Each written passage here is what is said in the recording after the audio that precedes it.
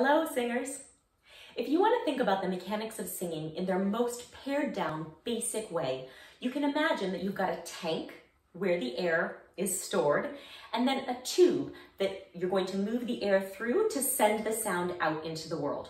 So if we're thinking about this tank and this tube, today we're going to do an exercise that will focus on removing the restrictions or obstructions in that tube so that we can get a more free sound. So we are going to try to remove the principal restriction, which is crooked posture that is unaligned, which you can sort of imagine if there's a tube coming up out of your tank. If you're kind of standing in a crookedy posture, your pipe or your tube might have all kinds of kinks in it. So we're going to work on removing those kinks. And then furthermore, once the air gets up to the top of the pipe, a very common, perhaps the principal obstruction is the tongue, which loves to sort of ball up in the back of the mouth and limit the freedom of the sound.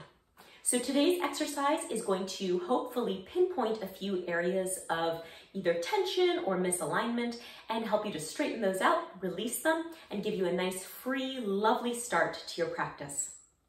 So let's begin, excuse me, let's begin by really straightening our tube.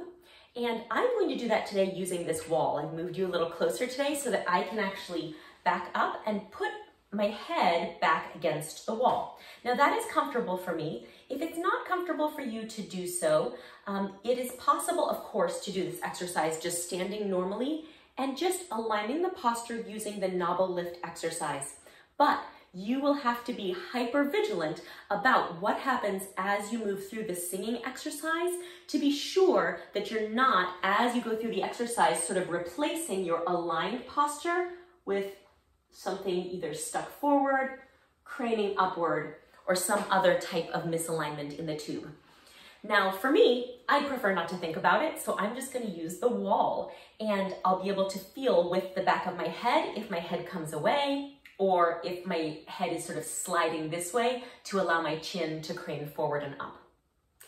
Now, let's remove the obstruction of the tongue. Let's just start by stretching the tongue, so straight forward, toward one ear, toward the other ear, up toward the nose, and then out, and you can even yawn while you do this.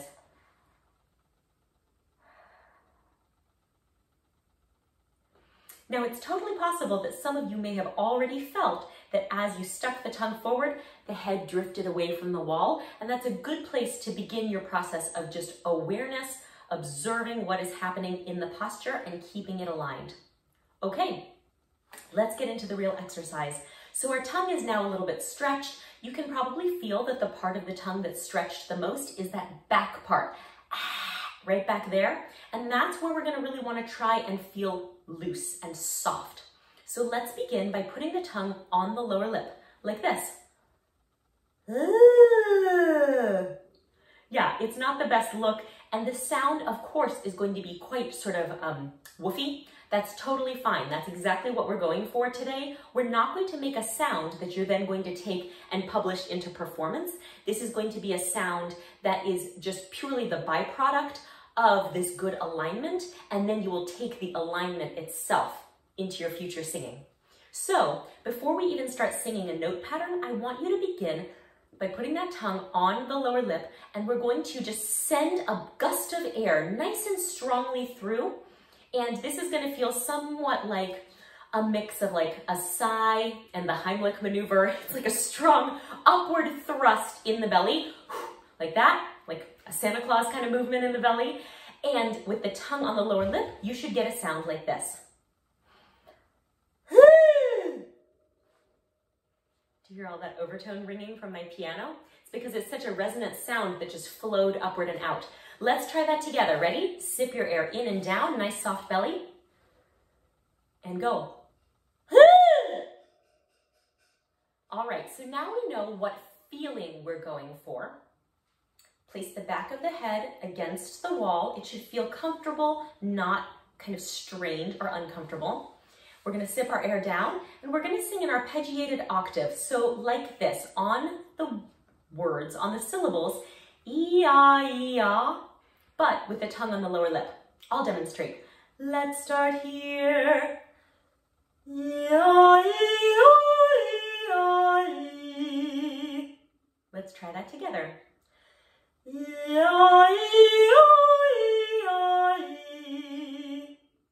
Now here are a number of things that might be happening for you. There's a lot that can go on in this exercise.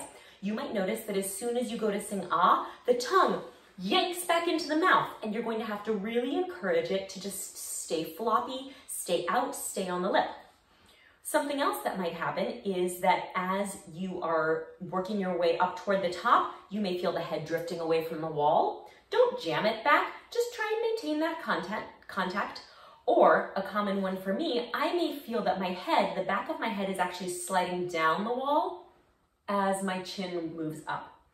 So, in my case, if you have the same problem as me, it sometimes helps me to feel almost like the back of my head is creeping up the wall as I ascend that arpeggiated scale. Then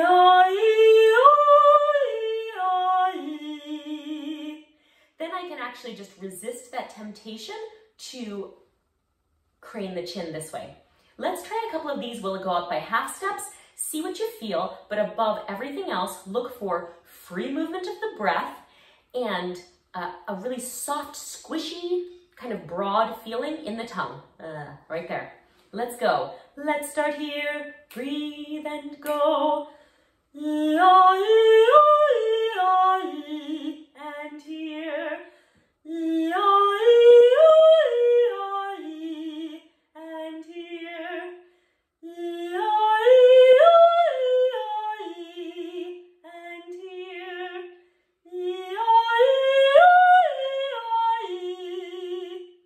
Now, of course, you can go up as high as you want. You can adjust this to the keys that are comfortable for you. Something that I would love for you to work toward as this exercise becomes a part of your regular routine is to limit somewhat the amount of work that you're doing in the jaw. A lot of us have a tendency to make these vowels E-ya, E-ya, E-ya. And there's really a lot of overwork there and a lot of sort of intrinsic tension that's holding the jaw at every moment. We want to get to a place where the jaw can just sort of hang in a neutral, comfortable place, like if you were totally zoned out. So let's work toward that being the default position of the jaw. And most of this vowel work, even though the tip of the tongue is out, the tongue itself is very soft and not in an engaged position, you can still make that difference, that angle difference between and it's mostly a case of angle and the contact with the top teeth. So you can do a lot of that with just the tongue and let the jaw sort of be out of the equation.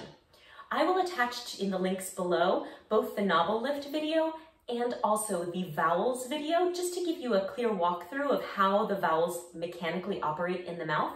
But for now, let's just do a few more of these. I don't know what key we've been in, but let's just work our way through a few more, just to get the mechanics of the exercise really familiar. So I'm going to start a little lower this time for my, my alto pals. Let's start here. Ready? Tongues out, breath down.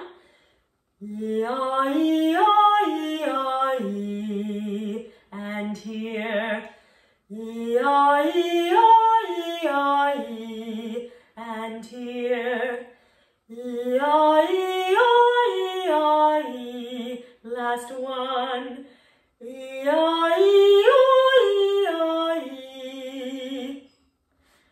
I'm so grateful that you joined me today, and I hope this exercise was helpful for you.